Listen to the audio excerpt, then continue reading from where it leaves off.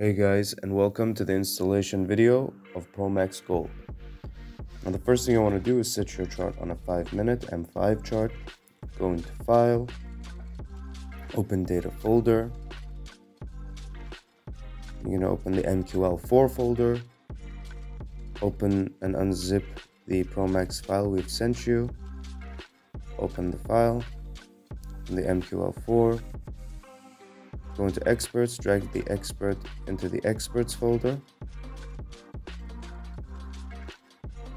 Then the next thing you want to do is you want to go into the Indicators and drag the indicator into the Indicators folder.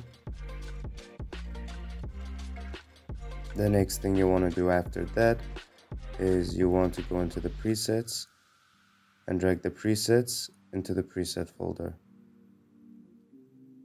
Okay, now that we're done with that,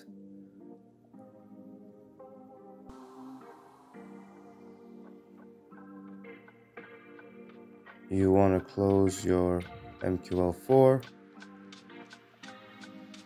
and we are going to refresh the Experts tab, open Promax, drag it onto the chart. I'm going to load the preset. Now guys, we use the last version V5 preset. We alternate between them, but this is the one that we use on our account. Now the next thing you want to do is set the U offset.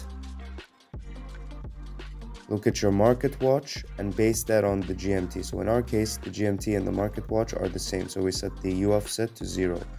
If yours is, let's say, for example, the GMT is 10 and your market watch is 12, then your U offset would be 2.